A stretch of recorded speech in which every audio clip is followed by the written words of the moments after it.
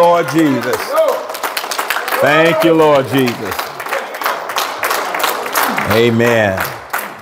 Amen. God is a good God. Amen. And he's still in control. Amen. Amen. We just thank God for all of you being in the house tonight. And we want to start on our next church. Amen. This is the church after Sardis. Remember when Jesus gave John the word to give to the churches. By the time John would finish, he would be in a circle. Last week, we talked about the church at Sardis.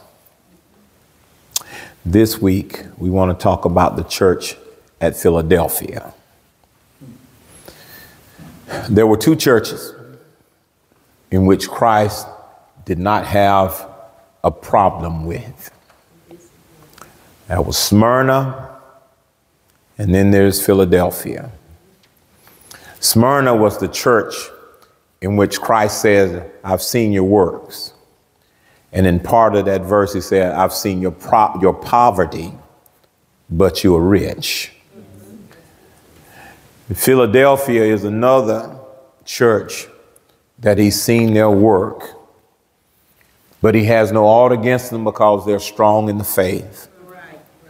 Amen. But there's a lot of information in this church, and in this third chapter, the 7th through the 13th verses, the longest thing that I'm going to talk about tonight would probably be that 7th verse. And I want to go ahead and attack that because it's got a lot of stuff in it. Amen. Revelations 3:7 says, and to the angel of the church in Philadelphia write, these things saith he that is holy, he that is true, he that hath the key of David, he that opened and no man shutteth, and shutteth and no man opened. That's what Jesus says. Amen. A brief history on Philadelphia. You know, Philadelphia, the word means brotherly love. Philia is Greek. Philia is the type of love, the brotherly love, one among each other. The city is about 25 miles southeast of Sardis. And it is an elevated city to about 800 to 900 feet. The town of Philadelphia derived its names from Attalus Philadelphus. He was the king of Pergamos, and he died in 138 BC. And of the 7 churches that Jesus told John to write to, Philadelphia is the one that remained the longest as a Christian city. It remained the longest as a Christian city. Jesus told John, write this to the church at Philadelphia. And then Jesus goes into an introduction of himself to the pastor of that church. And look at what Jesus says. Jesus says that he that is holy, he that is true, he that hath the key of David, he that opened and no man shutteth, and shutteth and no man open.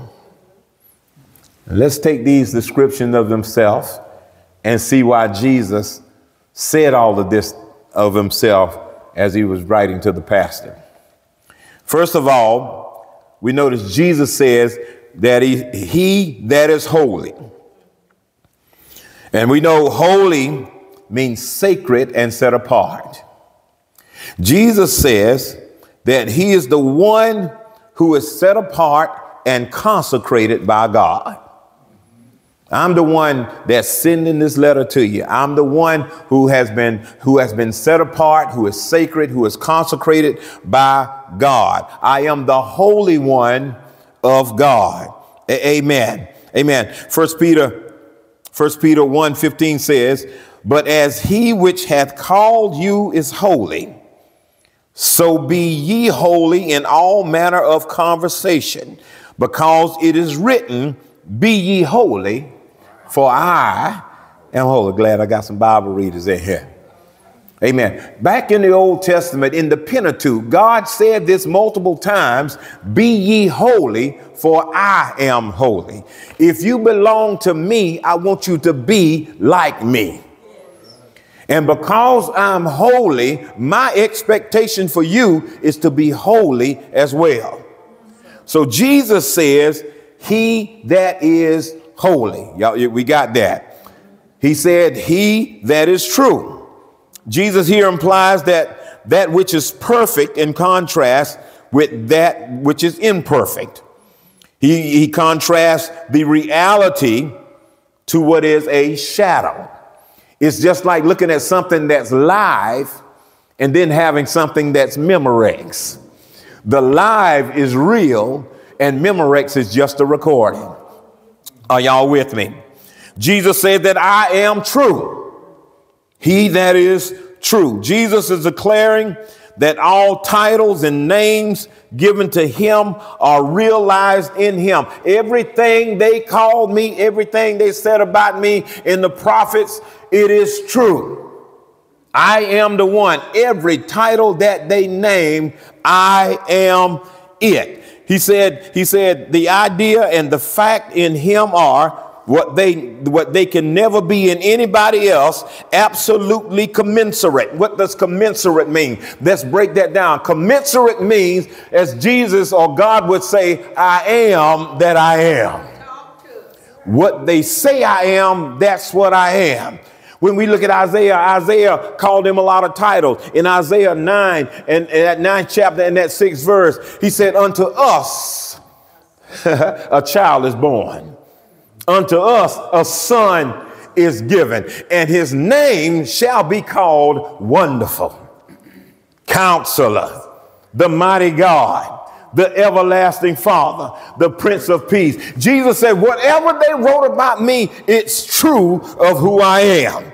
This is what Jesus said. In other words, he said, there's no one or nothing that can bear the title to be fully holy and all true but him. He is the only one who can be fully holy and all true. Oh yeah, we are holy. We got to be holy, because without holiness, no man can see God. We got to be holy, but we're not fully holy because we're still flesh and blood. Can I get some help in here? Yes, sir. We're not fully holy. You will never be fully holy because you got too much Adam in you. You got too much Adam. Jesus is the only person ever born with no Adam in him. because remember, his birth is of the Lord and of God and the Holy Ghost. Remember, Mary said, how can this be? And I haven't known a man. And what did the angel Gabriel tell her? He said, don't worry about a man. He said, the Holy Ghost shall come upon you. And the power of the Most High shall overshadow you. And this holy thing that is born unto you shall be called the Son of God.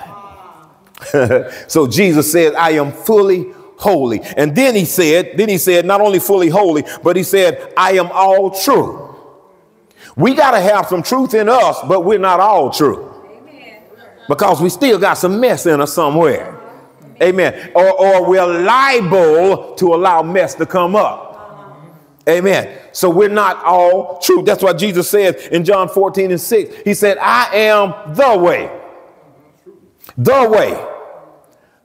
truth, and the life. No man cometh unto the Father but by me. I'm the only way that man could get it. And I've heard folks talking about that. I've heard Oprah, Steve Harvey, these people that got money and feel like they know God like that. Yeah, there are multiple ways to go to heaven. The devil is a lie. Amen.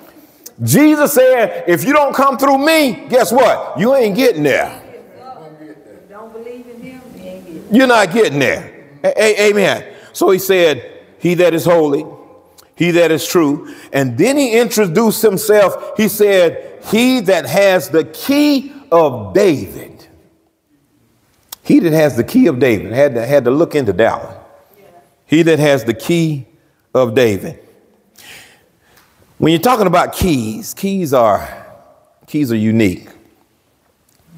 The master or the owner of a house or the master of a family has one or more keys wherewith he can open or shut any door that's in his house. If you are the owner of a house, you have the keys to open and shut any doors in that house because it's your stuff. You are the one who has access. You are the one who can give access, and you can take access away. Are y'all with me? Now, when he says here that he has the key of David, David had a key which was a token of right and sovereignty. Jesus Christ is the son of David. He has the key to the spiritual city of David called New Jerusalem. Follow me. He has the supreme right, power, and authority as in his own house. Jesus has the key to everything. The earth is the Lord's, and the fullness thereof. The world and they that dwell therein. Everything. He owns everything. He has the key to everything. Are y'all still with me? Isaiah 22 and 22. It said this about the key of David. He said, and the key of the house of David will lay upon his shoulders. So he shall open, none shall shut. And he shall shut, and none shall open. The prophet Isaiah here was talking about that man named Jesus. You have the key of David to that spiritual city of David called New Jerusalem that's going to come down from heaven. Are y'all with me? All right, watch this. Watch this. He is the one who can open the door and no man can shut it. He's the one who can close the door and no man can open it. Jesus is the one who opens the door to heaven and hell. He has all the keys to heaven and he has the keys to hell. And he's the one who will open it up to let us into heaven and also open up hell and put us in hell. Are y'all with me? Amen. Amen. Jesus is the door to heaven. He is the only one who can shut or open either door. If he opens the door to heaven and let you in, he'll close it. You can't get out. If he opens the door to hell, he's going to put you down there in it. He's going to close it up. And guess what? You're not going to get out. Ask the rich man. Ask the rich man who wouldn't give Lazarus the crumbs that fell from his table. And when he died that night, he opened his eyes in hell and looked off afar and saw Lazarus in the bosom of Abraham and cried out, Father Abraham, send Lazarus down here. Let him dip his finger in some water so he can cool my parching tongue. I'm being tormented down here in this place. Abraham told him, there's a great gulf between us and you can't get in, you can't get out, and he can't get into you. Jesus has these keys. Watch this. Now watch this. Watch this. The master of the house has all these keys to every room, every door, everything. He has the key to everything in his house. He owns it. Everything he owns. If he has a shed in the back, he has the key to it. If he has a tractor, he has a key to it. He has a car, he has a key to it. He has keys to everything. Are y'all with me? Having keys shows authority and power. He has authority over his house because he has all the keys. Now, if he has a huge house, huge land, he owns all of this stuff. Most of the time, if a master has all of this, he's going to have some servants. And for those faithful servants, those good and faithful servants, the master will share his keys because he trusts him. He'll get his keys and give it to his servants, his good servants, his faithful servants, and he will allow them access to his house. Are y'all with me? Are y'all with me? Jesus, with his keys, shares his keys with his good and faithful servants. Now I got to give you word. I got to give you word to help you out here. In Matthew 16, the Bible says that Jesus and his disciples were walking the coast of Caesarea Philippi. And then Jesus all of a sudden asked them a question. Who do men say that I, the Son of Man, am? And it says, some say that thou art John the Baptist. Some say that thou art Jeremiah. Some say thou art Elijah. Some say you that prophet. And then Jesus said, but whom do you say that I am?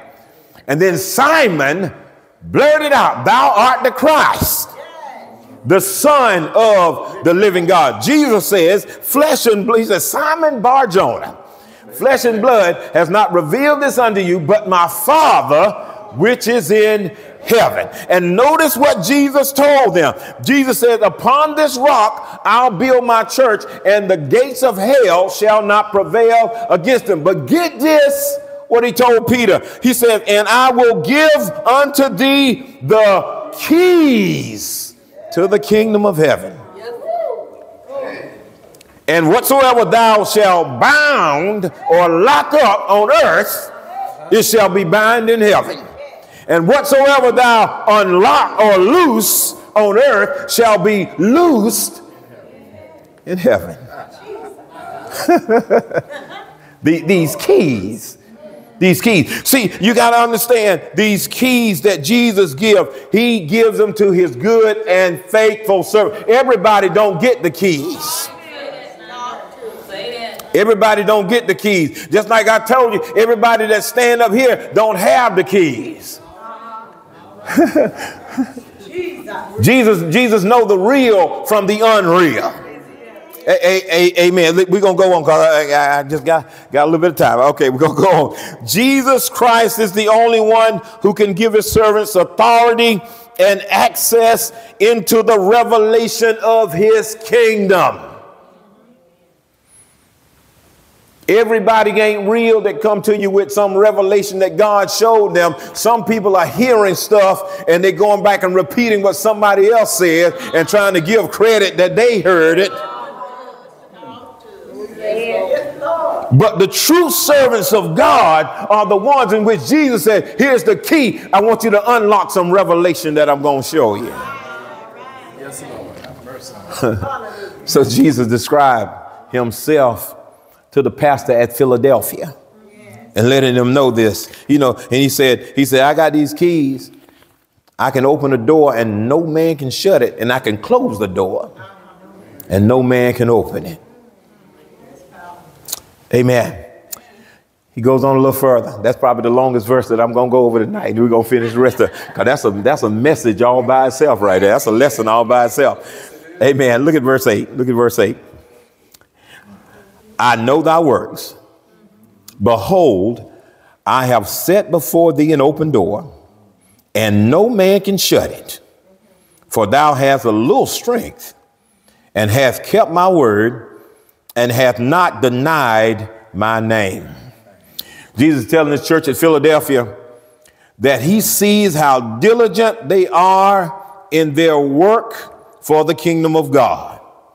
Jesus says, I have set before you an open door, and no man can shut it. In other words, Jesus says, I have given you power and an opportunity to spread the gospel, and no man or no demon in hell can stop you from doing what I'm opening the door for you to do. If God calls us to a work, nobody can stop us from doing that work except us. Amen, somebody. If Jesus says, I have opened the door for you, that means that if he opened the door, nobody can block your progress from stepping through that door. Whatever God gives for you or opened up for you, whatever God has for you, it is for you. And if God sees that I know you got this, he ain't going to have no opposition. He ain't going to have no stops. He ain't going to have nothing that will delay you getting what he has for you. Are y'all with me? Watch this. Watch this. Watch this. It says here, because Jesus has opened the door, this can't be closed. It is very interesting that Jesus says to this church, it has little strength. You have a little bit of strength.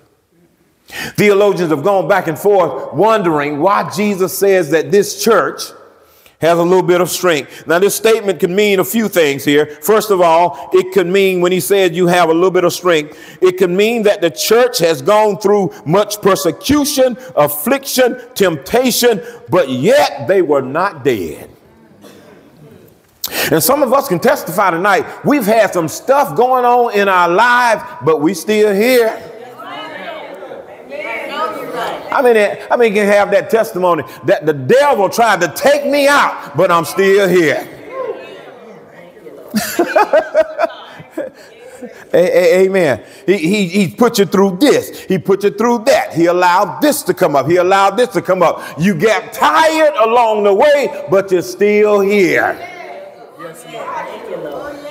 He never promised that you won't get tired on this journey. If you are walking after Christ, you're going to get tired. You're going to get sick and tired sometimes. And you're going to get sick and tired of being sick and tired. Don't give up. But don't give up. You keep that little strength that you got. And in your weakness, that's when you will be strong. In 2 Corinthians 12, when Paul says, you know, I know that I'm anointed. I know that God has done. God even took me into the third heaven about 14 years ago. And I saw things so wonderful that I can't even utter. I can't even tell you how beautiful it was. I cannot even describe to you what has happened. But there was a thorn given to me.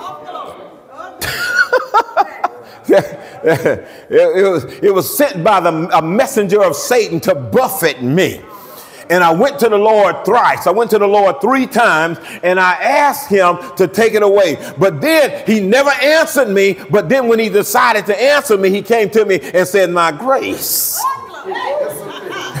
is sufficient. He said, now, when you're weak, that's when I'm strong inside of you. And see, that's a word for some of us in here. When you are weak, just don't give up, because that's when Jesus showed his power. That's when he shows his power. That's when he shows his power. So they've been through a lot and they're weak, but the Lord is still with. And if the Lord is still with you in your weakness, you're still strong. Yes, sir. Yes, sir. Amen. So that's the first thing. He told the church at Philadelphia, you have little strength. It could be because of the stuff that they have gone through. Amen. Secondly, he said that it could be that they have a little strength because it could mean that they are few in number. So it seems that if you're few in number, you might be weak. Amen. When you're few in number, a lot of people feel that you can't do a lot because you just got a few people and you can't accomplish some stuff. But the few people along with God can accomplish anything. If you come together on one accord, you can accomplish anything with the Lord. Amen. Jesus said, get together, call me out, and when 2 or 3 gather in my name, he said that I will be in the midst. If Jesus is in the midst, things can happen. Because he told them, this is pretty much what he's telling this church. I know that you have little strength. It might just be a few of you, but I'm with you. And if Jesus be for you, who can be against you? Amen. Amen. So that's the second thing. He may have said that they had little strength because they were few in number. And thirdly, he may have said they had little strength because they were not energized as they should have been, but they were not wholly dead. Which means that they were not enthusiastic as they used to be because of the stuff that was going on around them. Sometimes trials and tribulations in your life can lower your praise. You still love the Lord. You know that you love the Lord and stuff. But sometimes the troubles of this life can get you down. Amen. You can go through a struggle so long that it'll make your praise go down. Oh, you trusted in God, but sometimes it makes you weak and it zaps your strength. And then Jesus has to show up to re-energize you. Yes, sir. Yes, sir. Amen. So these things, this is why he might have said that you have little strength. And what of the reason they had a little strength? Jesus lets them know that he's seen their weakness and has opened the door before them for them to enter into. He said, I saw that you have little strength. I saw that you're weak. So guess what I'm going to do? He said, I'm going to open the door for you.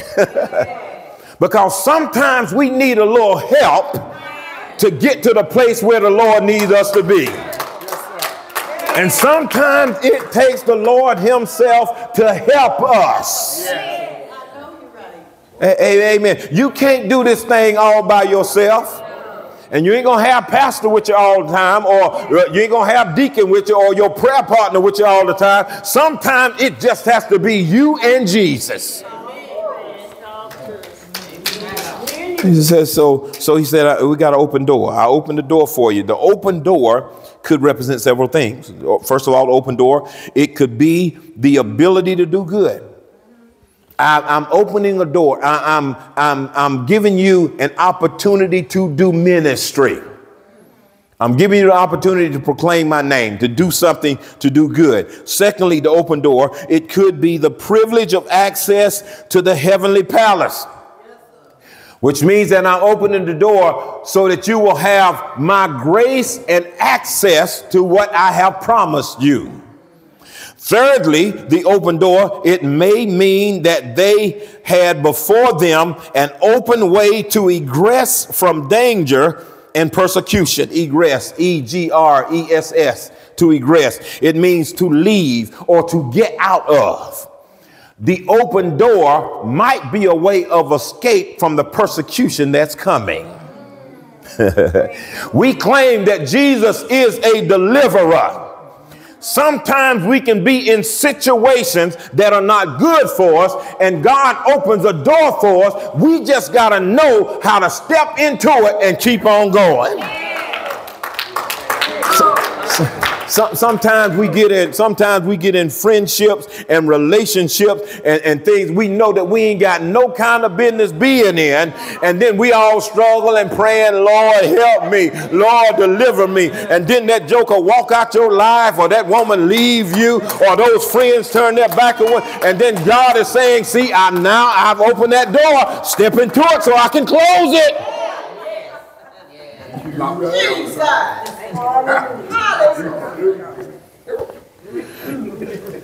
He gives us a way of escape. See, that's just like in Hebrews, it's talking about when we have temptation. Temptation, we say, temptation is so hard. But Jesus said, no, I ain't going to give you no temptation that's so strong that you cannot resist it. He said, now, if I show you, if the temptation come along, he said, I'm also going to give you a way out of it. He will give you a way to egress. That's a word for y'all to know tonight. That's a $20 word right there. Egress. E-G-R-E-S-S. It means to leave or to get out of. Amen. He will open a door for you to get. Now, once you step in that door, don't try to get back in it. Let him close it and go on about your business. Remember, he's the one that opens the door that no man can shut, and he closes doors that no man can open. So he's telling them, I got you. I got you. I know how weak you are. I know you just have a little strength. So I'm going to open the door for you. Now I want you to step in it and let me close it back. So Jesus praises this church. He said, you got a little strength, just a little bit of strength. He said, but you've kept my word. No matter how weak you may have been, no matter how few you are, you have kept my word. This is all in the 8th verse right there. You've kept my word.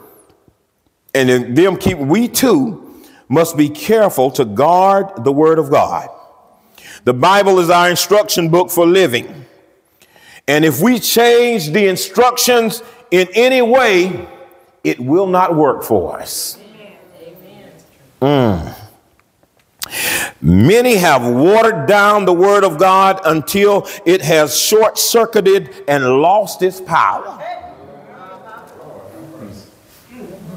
Amen. Scared preachers, scared pastors, people scared to say what thus saith the Lord because somebody might be offended, might get their feelings hurt. Amen. I'm worried about your soul. I ain't worried about your feelings. If it's in the word, you're going to hear it. Sooner or later, it's coming for you. Amen. Sooner or later, it's coming for you. But I would rather see your feelings hurt and your soul saved than worried about you whether or not you're going to like me. Amen. You cannot change the instructions, and the instructions don't change. When you keep God's word, that means that you don't compromise.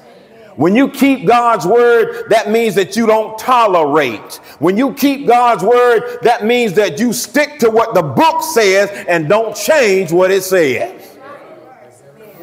If you have a recipe, if you have a recipe that you want to try and you want it to turn out just like the picture got, then you got to follow the recipe to the T.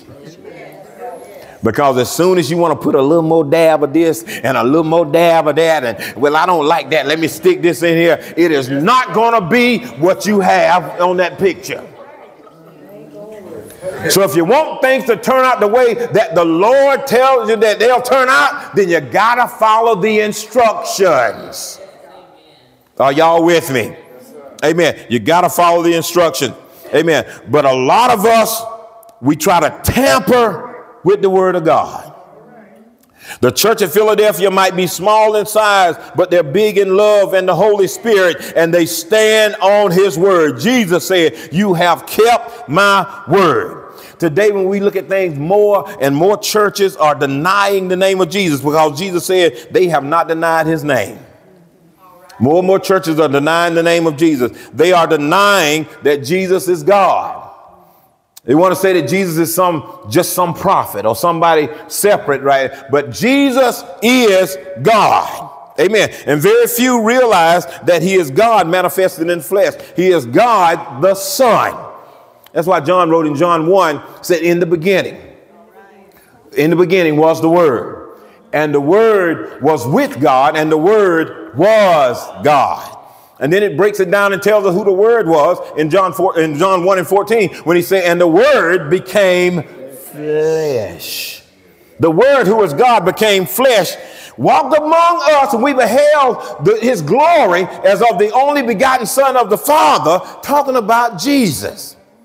And Jesus is God. When the disciple said, show us the Father, Jesus said, have I been with you that long? You don't know? If you've seen me, he said, I and the Father are as one. I and the Father are as one. Amen. Amen. Too many churches are folding to the pressures of the world and are not proclaiming the name of Jesus. They're pulling the world in and say, you got to do this if you want to draw in members.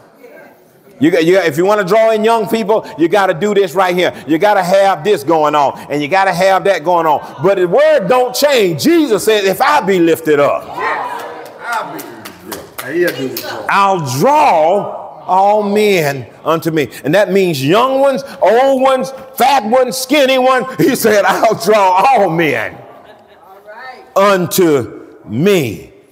So we cannot deny who Jesus is. We cannot deny the name of Jesus.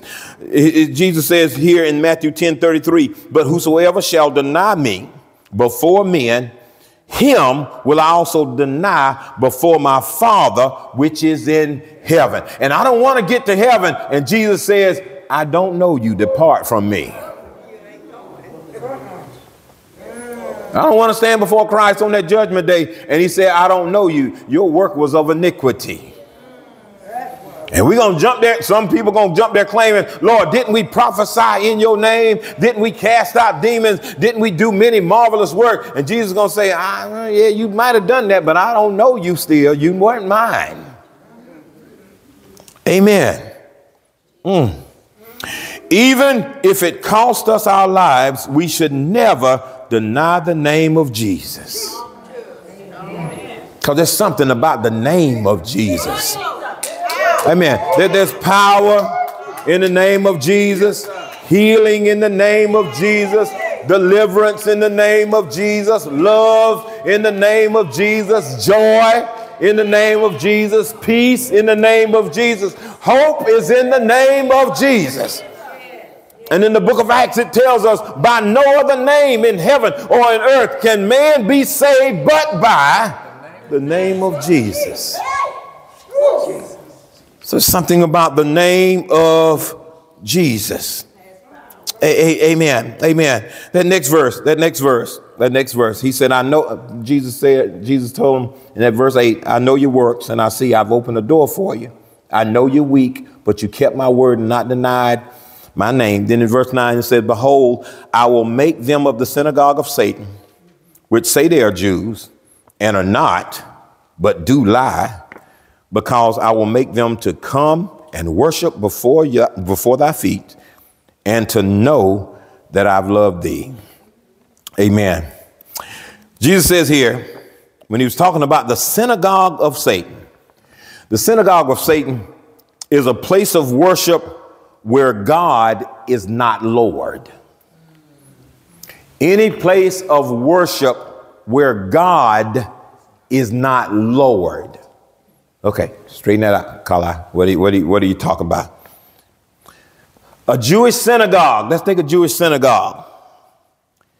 It could be of Satan if evil prevailed in that synagogue.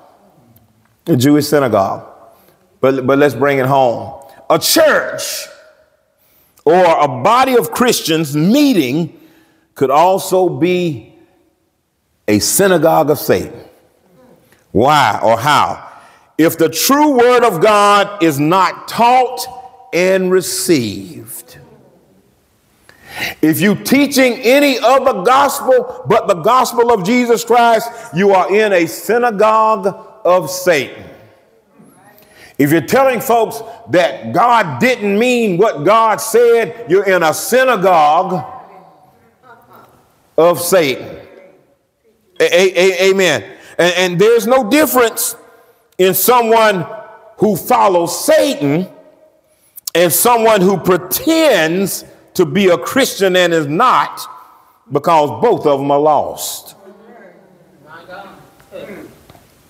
If you walk around saying, I'm a Christian, and you have no Jesus in your heart, you're no better than that one to say Satan is my master, because both of y'all are lost. If you don't have Jesus, you are lost. Bottom line, there's no other way to get into glory without having Jesus. And if you don't have Jesus, if you deny Jesus, you will not make it in.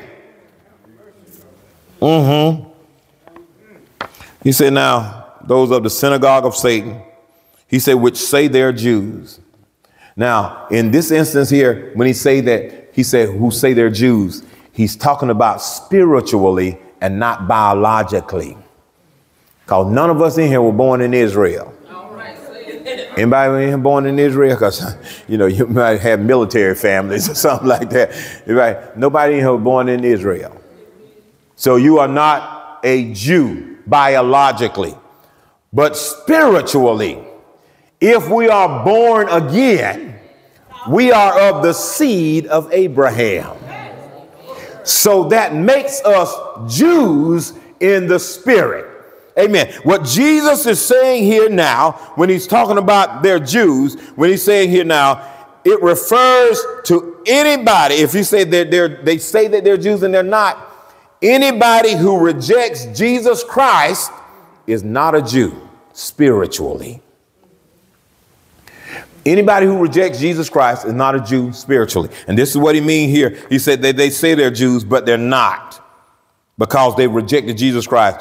Paul explained it best what a Jew is in Romans, the 2nd chapter, 28 and 29. Look at what Paul says.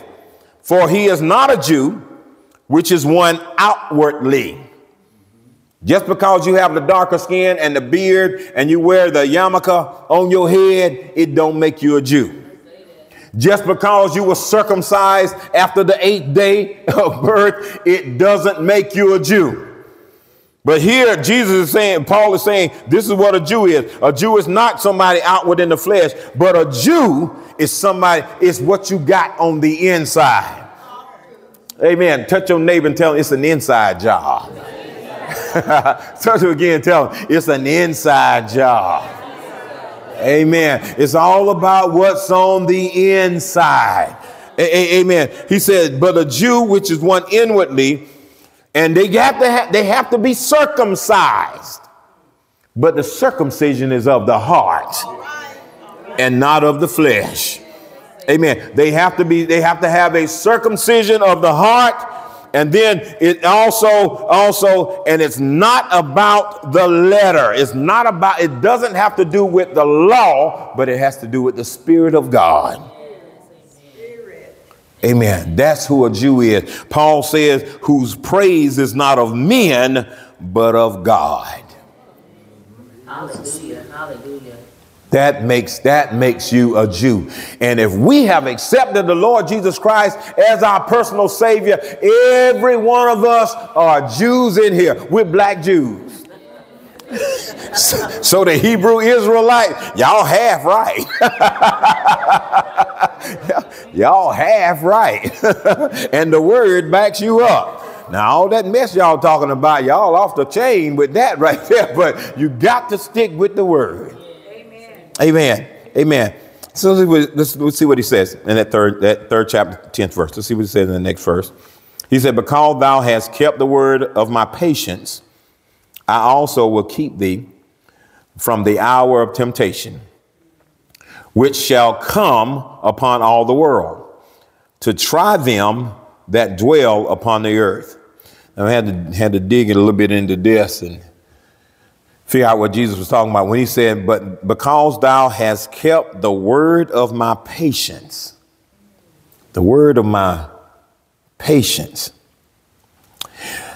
I consulted a few of them. I looked at Jameson and looked at some Elliott and some Benson and tried to get an understanding of this. But John Gill had the clearest definition of this, what is meant by the word of my patience.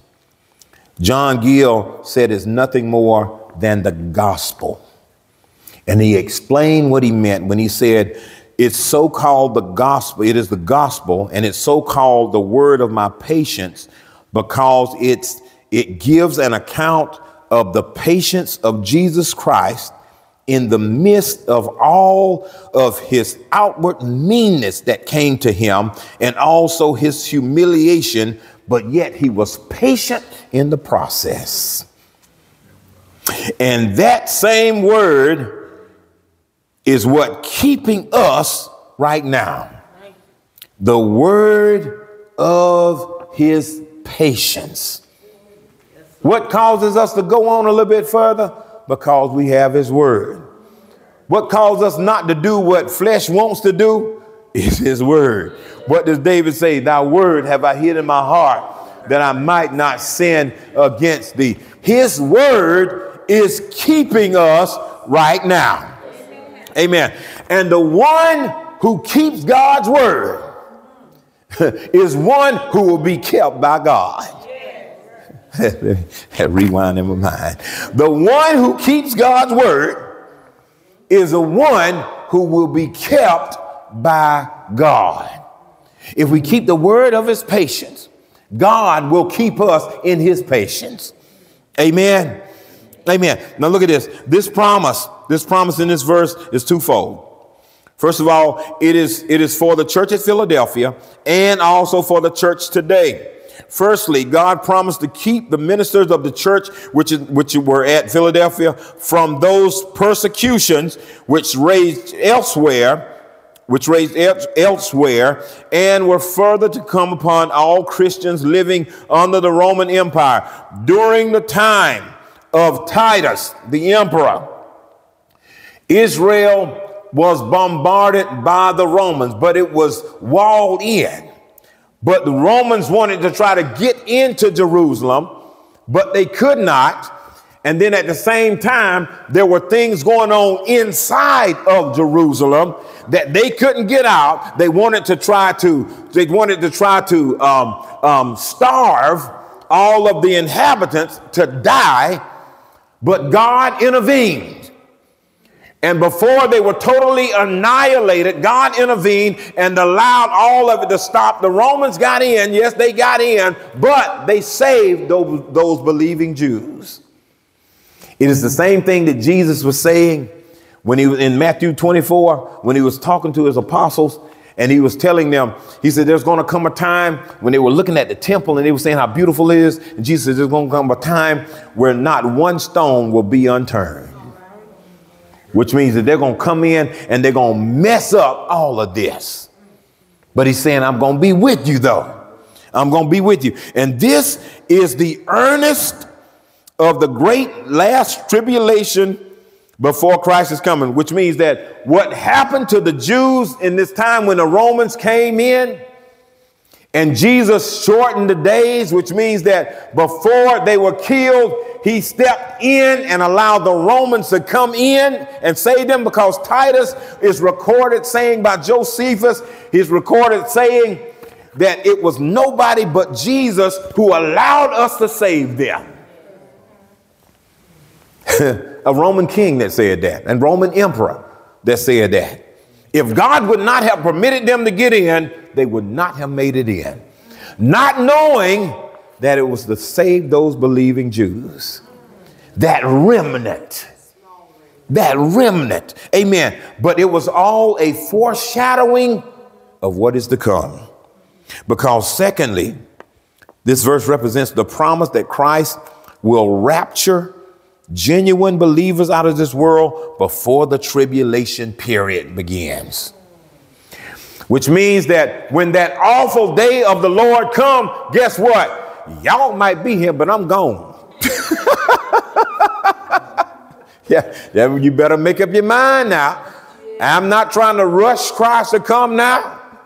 I ain't trying to rush, but you better be ready just in case. There's a day when Christ is going to come in his glory. And he's going to, when he comes, when that sky crack open and he's going to come on that cloud, the trumpet is going to sound, or his voice is going to cry out for all of his. The book of Thessalonians tells us that the dead in Christ will rise first. And after they arrive, after they've risen and caught up in the sky with Christ, those of us who are still alive will be translated, or will be changed in a moment, in the twinkling, thank you, Sister Vera, in the twinkling of an eye. In the twinkling of an eye. It's going to come. And when we are taken away, Christ is going to unleash those angels on the earth, and here comes the tribulation. Woo-hoo-hoo. Here comes the tribulation. And if you hadn't received the Holy Ghost and gone back with him, I feel sorry for you. Amen. In that verse, he talks about the hour of temptation. It's the period of worldwide testing, which has not yet occurred, but is spoken of in Daniel 12 in the Old Testament, and also Matthew 24 when Jesus was talking. And he promises to keep them from and out of the period of tribulation. He said they will not even enter into that period of history. The tribulation is for the purpose of trying or judging them that dwell upon the earth, those who are connected to the earth and the earth systems. Believers are not even included in this time of tribulation. So that's why you have to be ready at all times. Watch. Well, let's pray. Keep your eyes open. Matthew 24, 21, 22 says, for then shall the great tribulation, for then shall be great tribulation, such as was not since the beginning of the world to this time, no, nor ever shall be. And except those days should be shortened, there should no flesh be saved, but for the elect's sake, for the saved sake, those days will be shortened. Christ says, if I don't come and shorten the days, everybody will be lost. Because the Antichrist is going to fool a lot of folks. The Antichrist ain't going to be somebody with horns and a red tail and all this stuff. He's going to look just like he's going to look religious. He's going to look religious. He's going to look like he's spiritual, but he's going to be of Satan. Antichrist means against Christ. Amen. Amen. Let's look at that 11th verse. Look at that 11th verse. Jesus said, behold, I come quickly. Hold that fast, that which thou hast, that no man take thy crown. Jesus said, I come quickly. Jesus is coming quickly to his saints from the hour of temptation. He comes for the Reformed church at the onset of the hour of temptation, which will be at the beginning of this period of tribulation. Figuratively, this has occurred during the reign of Titus of Rome, when God saved the believing Jews from total annihilation at the hands of Romans and unbelieving Jews within the city. But that was a shadow of what was to come for the whole world. Jesus is coming to help and deliver. He's coming to save and preserve the truly godly among them. He is coming to destroy Antichrist and introduce the latter-day glory, the millennial reign. Jesus will return to take his church out of the hour of trial. He's coming back. I know we've been hearing that all our lives, and every day it's closer to the time he comes back than the day before. Amen. God is not slack of his promises. What we consider slackness is long suffering, because God don't want anybody to be lost, but some folk gonna go to hell. Because the book of Isaiah says hell enlarges its mouth daily. So Jesus is encouraging the believers at Philadelphia and us today to hold fast which thou hast. He tells them to hold fast. Get a tight grip on the doctrines of the gospel and the ordinances of it, which the church had received as delivered by Christ and his apostles. So whatever, and Paul says it in several of his letters, whatever you received at first, hold on to it. Hold on to it. Hold on to the profession of your faith in Jesus Christ. And do not allow any man or anything to take your crown. That's what he says up there in that 11th verse.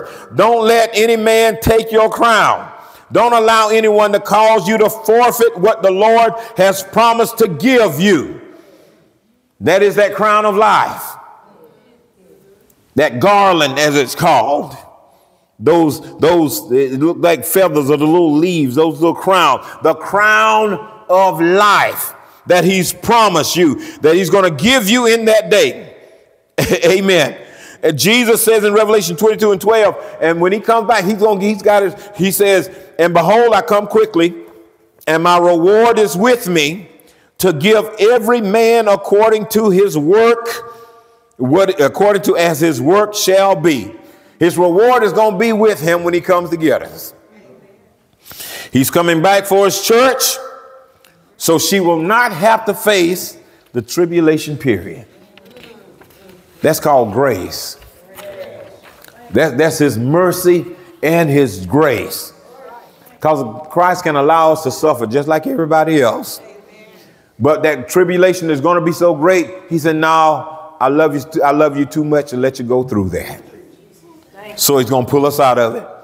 Let's go ahead and put a close on this right here. Look at verse 12.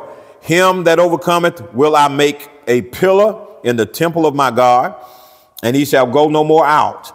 And I will write upon him the name of my God and the name of the city of God, which is New Jerusalem, which cometh down out of heaven from my God, and I will write upon him my new name. Boy, look at what Christ, he said a mouthful there. First of all, he said, him that overcomes. He'll be the one that in the hour of temptation, in the period of time, will stand his ground, sustain the shock of the beast with courage and fearlessness, and overcomes him. Revelation 12 tells about those who are standing before the throne of God. The one who overcome the beast. How did they overcome? By the blood of the Lamb and the word of their testimony.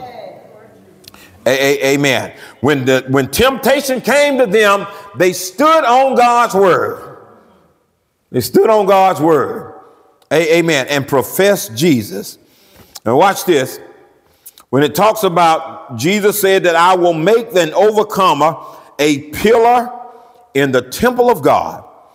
And when Jesus uses the term pillar, he could have been referring to those who have proven to be strong support for his church down here.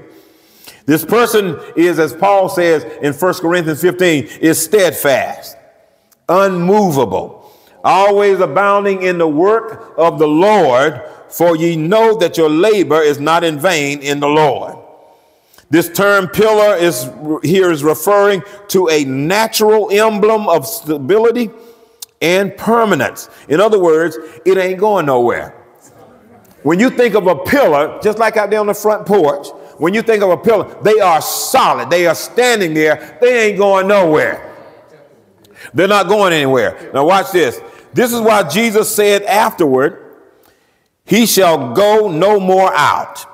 He will be permanently fixed in that spiritual temple of God. Now, when we talk about the temple of God, we shouldn't put in mind talking about church. When he says the temple of my God, he's not talking about church. He's not talking about Solomon's temple. He's not talking about the second temple. When he says the temple of God, he's not talking about a building. Amen. Because Revelation 21 tells us in that new city of Jerusalem, there will be no temple. There ain't going to be no temple. We ain't going to have church when we go into that new city of Jerusalem. You ain't going to find no church. Amen. Amen. That where there'll be no more temple in New Jerusalem. So this temple of God is an image of us dwelling in God and in the Lamb of God when we receive our eternal reward in New Jerusalem. The Bible tells us that there will be no sun, no moon, because the light that's going to light that city will be God himself. So ain't going to be no, his glory is going to light up that city. Amen. And we are going to dwell in him in that city.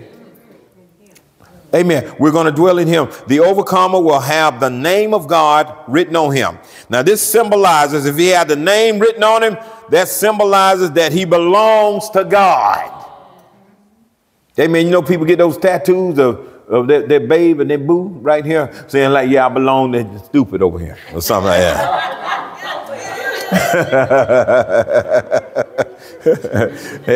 Amen.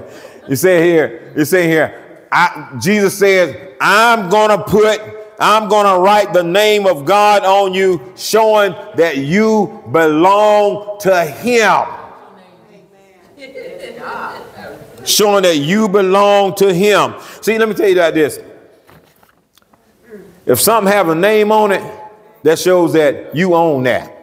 When we were growing up and we were in and out, you know, we didn't have no dishes we didn't have no china sets.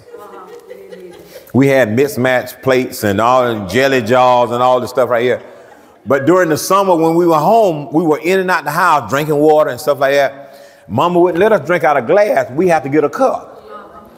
And all the cups looked the same. But see, we were kind of nice, nasty, where we didn't want to drink after anybody. We get our little dirty hands and eat with dirty hands and stuff, but we didn't want to drink after anybody. So what we would do, we would write our name on the cup and put it down on the table. Or stick it on write it on a soda bottle and stick it in the refrigerator, because if nobody's name was on it, it was free game. You go in the house, who drunk my soda? We ain't know who it was or anything. But if it's got your name on it, that means it belonged to you. Are y'all with me? Nobody touched that because it's mine. And I'm the kind, don't mess with my stuff. Amen. So Jesus said, I'm going to write the name of God on you to show that you belong to him. Amen. He was tattooed on him. Amen. Hey, I don't mind having God, but see, Jesus will have to be the one to tattoo it on you, baby. Amen. Amen. And it is an honor to have our God's name written on us, showing that we belong to him. And even the city of God, New Jerusalem, which cometh down out of heaven, will be written upon him, the overcomer, to show that he is a citizen of that city. So I'm going to have God's name on me. I'm going to have New Jerusalem written on me to show that I belong to him. I'm a citizen of this. And guess what? And finally, Jesus said, I'm going to write my new name on you. I'm going to write my new name on you. And he said that it will be a time of him being glorified. This is the overcomer, as Paul speaks of in Romans 8 and 30, where he says, moreover, for whom he did predestinate, them he also called. And whom he called, them he also justified. And whom he justified, them he also glorified. We have not made it to that glorified state yet. That is the last step when we get to Jesus. Yeah, we've gone through the state he foreknew us.